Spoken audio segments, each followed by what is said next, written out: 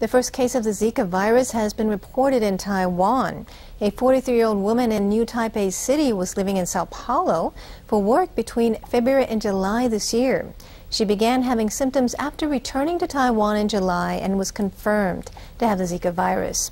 There were also recent reports that an alternative serviceman stationed at the Republic of China's embassy in St. Lucia had also contracted the Zika virus, but Zika has now been ruled out.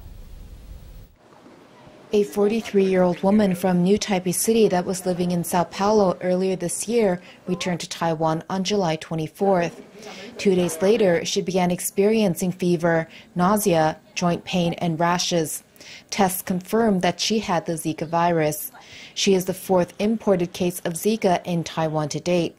Clinicians say the number of imported Zika cases is on the rise, which means risk of infection in Taiwan is also rising. As 80% of cases present without symptoms, fever screening at airports isn't always effective. The virus can be spread through sexual partners or mosquitoes that have bitten an infected person. Experts say Taiwan may see its first domestic case soon. There is no Zika vaccine, and the virus can result in microcephaly, severe brain malformations, and other birth defects.